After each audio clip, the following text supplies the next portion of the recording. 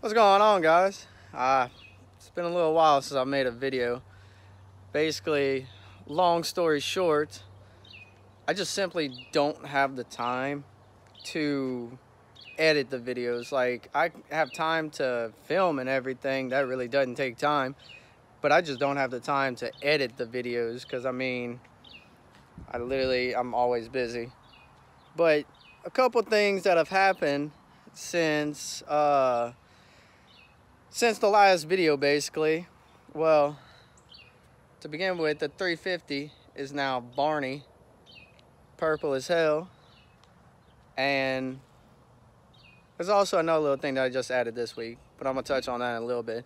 But I have a new tow rig, and it is a big van.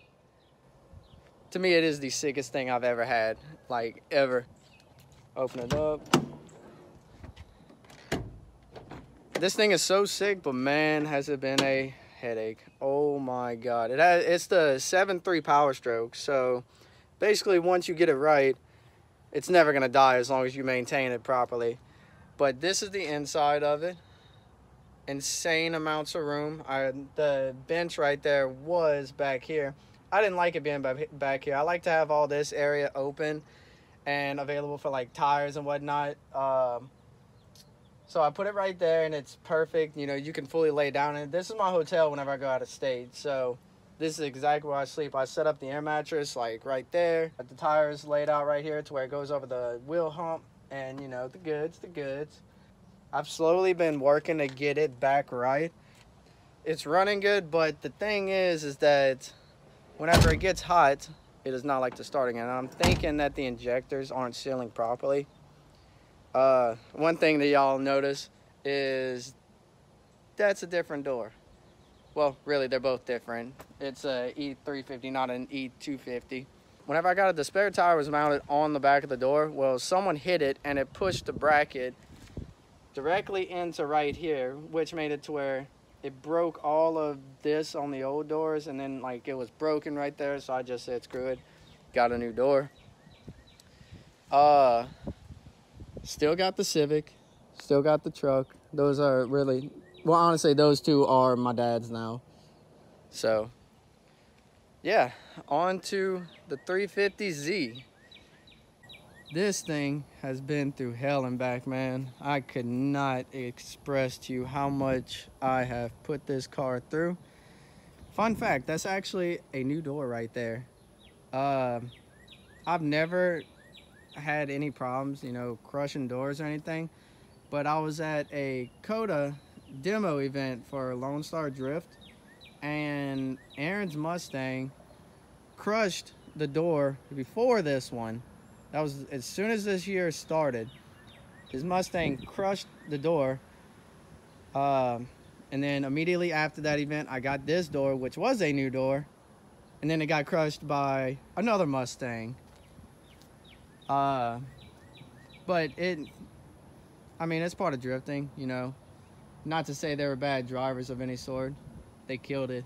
I suck and hit them, to be honest. All this right here was not here before. Actually, it was like super pushed in right here from riding a barrier. Basically, I hit like 3 separate barriers all in a straight line, you know, going out of a sweeper. And that is the damage that it got, but I just, you know, banged it out. But I have brand new over fenders that is going to take up all this and get rid of it, and it's going to be all clean again. I just got to get 2-inch spacers for the rear, and then it should sit, you know, perfectly flush like it does now.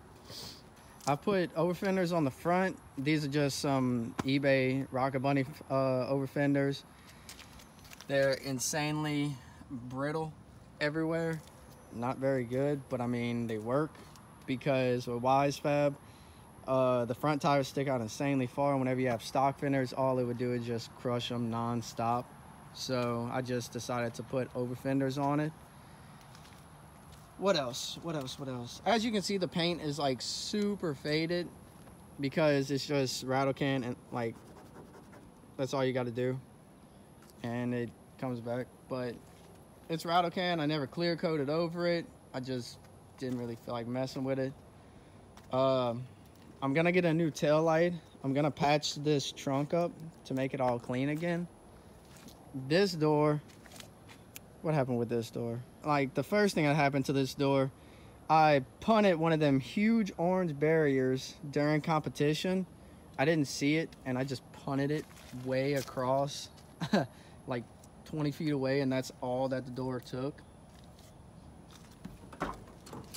I have gutted the doors because basically whenever that door got crushed the first time, I had a passenger with me, and I was watching it. Luckily enough, he was not looking outside because he was wearing my spare helmet, which did not have a visor, and glass fully exploded all over him.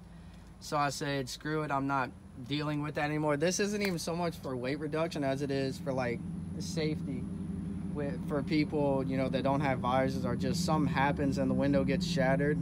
I don't want someone to lose an eye because I got windows in my door. So I just said screw it and took it out. Whenever I gutted the doors, I took out the wire harness, but I left the speakers in with the simple fact of I still got the radio. It's all still, you know, good to go. I don't want all that extra wiring like sitting inside the door and whatnot.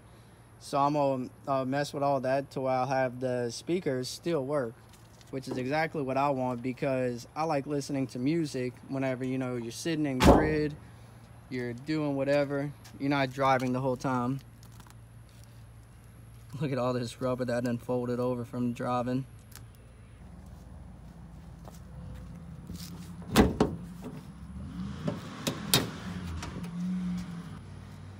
Basically, nothing really has changed. I still don't even have aftermarket intakes on the car. All I have is like Y-pipe back exhaust, and that's really it. Until this past week, where I know this is like janky, but it works because this is a silicone hose, which is not good to have this going into, so that's why I did that. I installed nitrous on it. I don't have the bottle on the back right now because I got to get them filled. And the car is absolutely insane with nitrous. It is literally the most fun I've ever had while driving this thing. And it is just so powerful. Like I say so powerful. It's, for me, it's the most powerful thing I've ever driven in my life. Basically ever even ridden in, to be honest. And all the like the 400, 500, 600 horsepower plus cars that I just have never been able to keep up with in drift. Well, I was able to, but it was like super hard. With nitrous, it is so good. I'm actually able to, you know, stay up with all of them. And it's insane. So much fun. So much fun. For the nitrous, I still have to wire in inline fuses, but basically how we have this is for to turn the nitrous on. This is the bottle heater, and then this is the purge. The purge, actually, I didn't want to do like everyone else and have the purge coming up right here. I thought I'd do something kind of cooler. So I have the purge literally snaking around and coming out of the side fender right there, so it shoots out the side. And it's really cool in my opinion. But yeah, the car, it still runs, you know, good as ever. Got my new tow rig. I don't know how much I'm gonna be drifting in the upcoming months because I'm trying to save and be responsible.